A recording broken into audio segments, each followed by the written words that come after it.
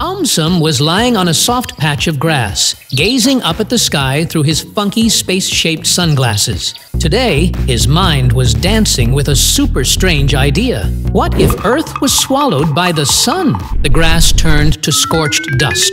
The trees vanished in a flash. And suddenly, Earth was getting pulled closer and closer to the sun. At first, everything just got hotter. Fans stopped working, air conditioners cried for help, and oceans started bubbling like boiling soup. AumSum tried flapping a giant fan made of leaves, but it melted in seconds.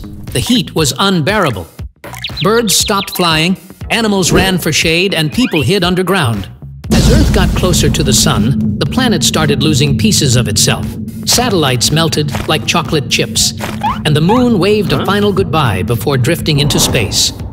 The ground rumbled beneath AumSum's feet as gravity became weird and wobbly. Then came the moment when Earth reached the sun's edge. The sun's fiery arms reached out and wrapped around Earth. In seconds, there was no more Earth, just a puff of gas and glowing bits floating by.